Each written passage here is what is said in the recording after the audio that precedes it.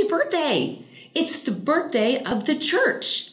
Yes, today is Pentecost Sunday, and we celebrate the birthday of the church on Pentecost Sunday. So in Sunday school, we're going to have a little party. You know, when I was putting together my Sunday school lesson, I came across a blog post that had what I think is a great phrase to remember about Pentecost. It said, "Into the world for the love of the world."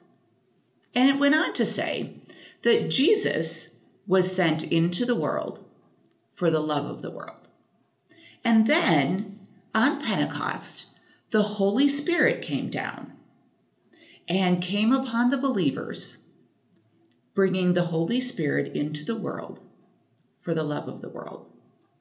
And therefore, sending the disciples and the followers of Jesus out into the world for the love of the world. There's a great story that just follows the Pentecost story in the book of Acts.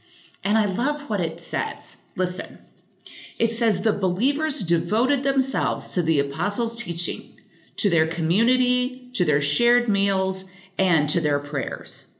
All the believers were united and shared everything. They would sell pieces of property and possessions and distribute the proceeds to everyone who needed them. Doesn't that paint an incredibly great picture of how we could all live together in our own beloved community? Today in Sunday school, we're having a little birthday party. And part of our birthday party is that we're going to make these birthday bags. It's pretty inconceivable for some of us to believe that there are children in our very community who can't have a birthday party because their family is experiencing food insecurity. These birthday bags will allow us to have everything that they need: cake mix, frosting, candles, all the things to have a great birthday party. And it is our way of going out into the world for the love of the world. Maybe there's a way that you can think of doing it this week as well. Let's pray.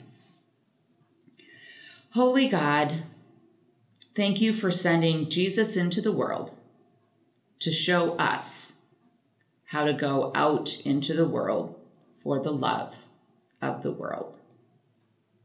Sometimes it feels complicated and hard, but we can just take one step and we can do it together with our community. In your name we pray. Amen. Blessings on a great week. Bye-bye.